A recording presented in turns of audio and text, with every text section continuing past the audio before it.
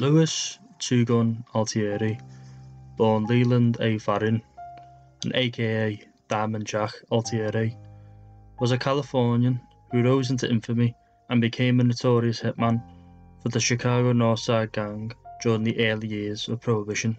Leland Varin was born on August 2nd, 1886, on a ranch in Hells Hollow, California.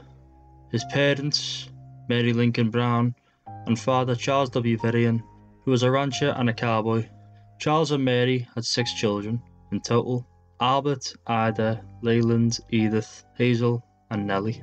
Mary divorced Charles and married John Lane, with whom she had a daughter, Leland's half-sister, Dorothy Lane. It is not easy to track down information about Varin prior to 1920, but Leland stated that he boxed on the coast and in Honolulu. It is very possible he was married more than once during this period. It also seemed likely that he boxed in Denver at this time, and that is where he met Mike Rossi. Louis Altieri married Denver socialite Mabel Mamie Hayes in 1920. They lived with his mother and stepfather in Santa Monica, California. Leland briefly worked as a police officer in Venice, something his gangster friends later teased him about in Chicago. Leland was back in Denver that year, where he boxed under the name Kid Hayes, using Mamie's last name for his alias.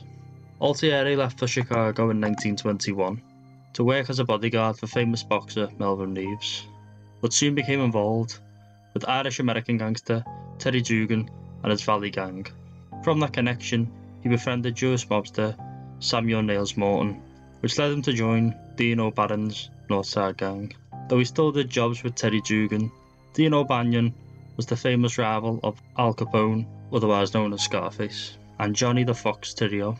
Altieri got his name Louis Two-Gun as he was best known for being a Western enthusiast who wore a 10-gallon hat and holstered 2 Colt 45 revolvers whilst owning a ranch near Colorado. As well as being a top gunman for the Northside Gang, he also formed the Theatrical Janitors Union and used his position as union president to extort money from theatre owners. Louis Altieri used so many aliases throughout his career. Previously mentioned, when he boxed in Denver, he was known as Kid Hayes. As a Chicago gunman with more than 20 kills under his belt, he was the notorious Two-Gun Louis Altieri. Parading down Denver streets with his own rodeo queue in 1926, he was Diamond Jack, Colorado ranchover, and to his family, he was given by his name Leland V. Varin. Louis Altieri was described by many as a strange mixture of bravado, daring cruelty, and exaggerated ego. Standing 6 feet tall, 200 pounds, dark complexion, black hair, and faultless appearance with a quick draw. He wasn't afraid to show off his riches. He usually carried a roll of $20,000 to $30,000 on him at all times. One source said that he wore $15,000 to $20,000 worth of diamonds. He had a diamond-studded gold belt buckle, diamond-encrusted watch and chain, and multiple diamond rings. He wore $50 shirts, a $100 Stetson hat, inlaid boots, and silver spurs. In Denver, he was announced to the audience when attending prize fights, giving him a celebrity alias.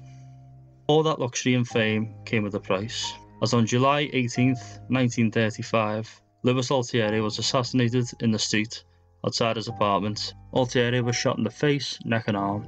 Altieri was one of the first gangsters to ever wear a bulletproof vest. Irma, his wife, was literally bathed in blood and tears. The assumption is that he was killed to gain control of the Theatre's Janitors Union. Police arrested Jay Sullivan, an ex-convict who police thought was involved with the recent murder of another union leader, the president of the Movie Operators Union.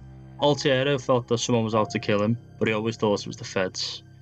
On July 23, 1935, Leland Varin was laid to rest at the Forest Lawn Memorial Park in Glendale, California, where you can still visit his grave today.